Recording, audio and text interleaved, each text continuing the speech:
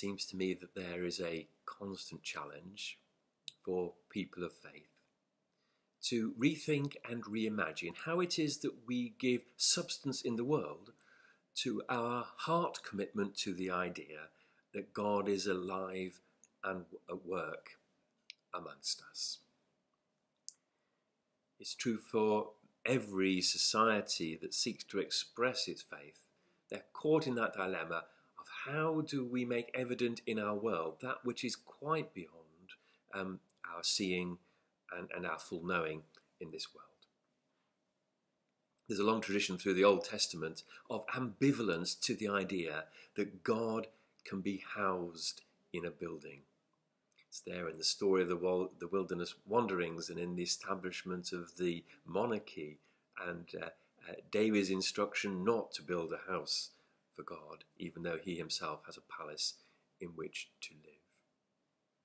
I'm sure that Jesus in his own time would not be the only person to look at the absolutely magnificent temple that Herod the Great had rebuilt and the huge financial burden that placed on the whole of the nation of Israel in not only building it but sustaining the cultic life of the temple, and to ask questions of whether that was truly the best way to embody the belief in the presence of the Holy One of Israel in the land. So let's listen and hear that challenge from Jesus to his own age to rethink and reimagine what it might mean to embody our belief in the presence of the Holy One of God himself in our midst. John places this, the cleansing of the temple, very much towards the beginning of Jesus' ministry. Of course, the other Gospels put it later, just at the beginning of the Passion story. I don't think that needs to trouble us too much because either way around, the point is more or less the same. That this challenge of Jesus to people of his own time to reimagine what it means to embody the holiness of God is of such significance. Either it begins his ministry or it comes at its very climax, or maybe both. So John chapter 2, starting at verse 13. The Passover of the Jews was near, and Jesus went up to Jerusalem. In the temple, he found people selling cattle, sheep and doves, and the money changers seated at their tables. Making a whip of cords, he drove all of them out of the temple, both the sheep and the cattle. He also poured out the coins of the money changers and overturned their tables. He told those who were selling the doves, "Take these things out of here. Stop making my Father's house a marketplace." His disciples remembered that it was written, "Zeal for your house will consume me." The Jews then said to him, "What sign can you show us for doing this?" Jesus answered them, "Destroy this temple, and in 3 days I will raise it up."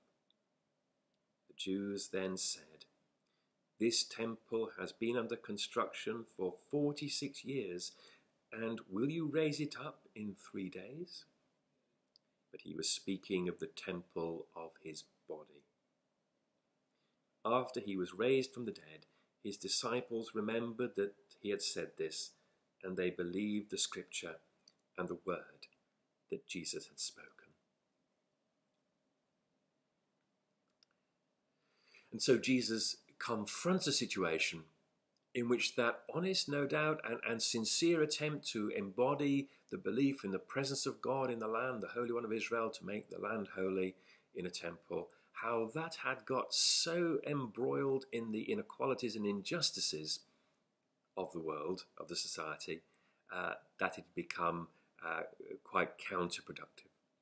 And listen how, not only is this a story of the monetizing of religion, but also of allowing the inequalities and strata of society to leak into the very cultic practices.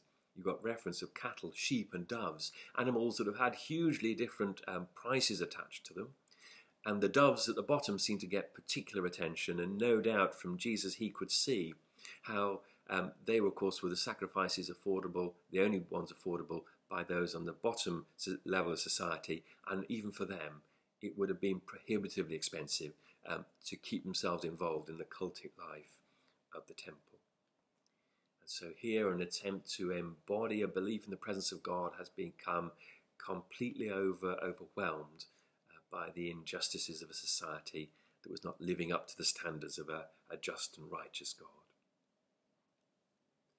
And here is Jesus offering a challenging reimagining of what it means to embody the presence of God, not in a building, but in a sense of his own presence, a relationship with him, and therefore in a community of believers committed to the building of the kingdom of God.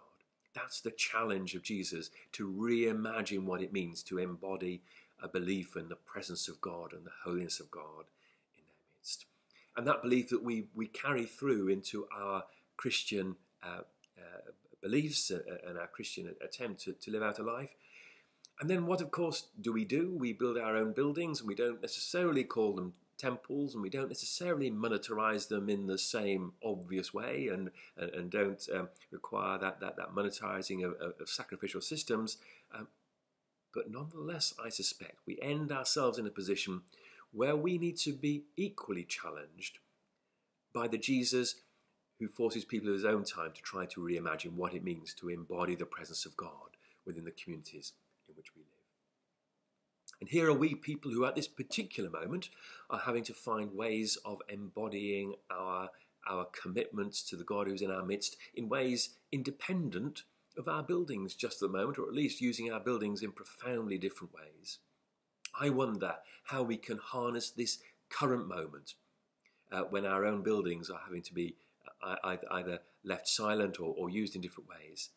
How we can be challenged, as I think we constantly need to be challenged by Jesus, as to how it is that we seek to give body to our belief that God is indeed in our midst. The God of righteousness and justice is in our midst, is alive and at work, and challenging us to rethink the ways in which we do community, the ways in which we do church, the ways in which we do the faith thing.